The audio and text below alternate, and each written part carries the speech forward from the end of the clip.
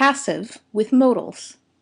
For more information, turn in your textbook to page 269 and look at chart 10.5. Passive with modals is very easy. The passive is often used with modals. In order to make a sentence with passive and a modal, you need to use the modal plus the verb be plus the past participle.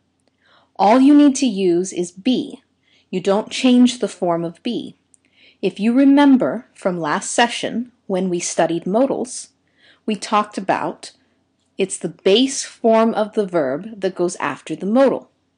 You don't change the form of the verb at all. It's just the modal and the verb.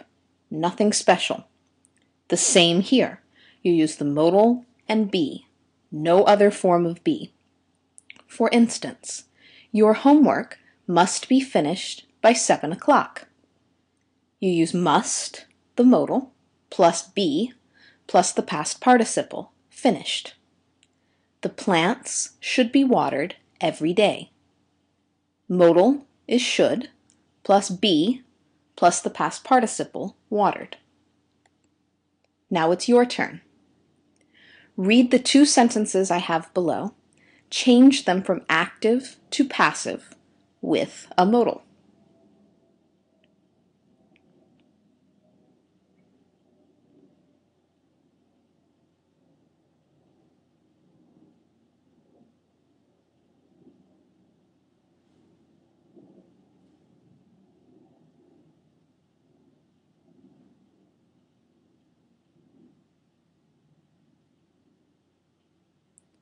Now let's look at the answers. Someone has to visit my grandmother every day because she is sick. Has to is the modal, so we use that at the beginning. A form of the verb be, and then the past participle of the verb visit, which is visited. So, my grandmother has to be visited every day because she is sick.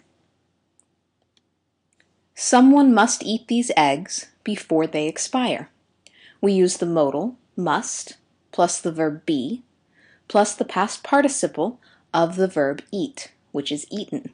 So, these eggs must be eaten before they expire. For more practice, do exercise 19 on page 269.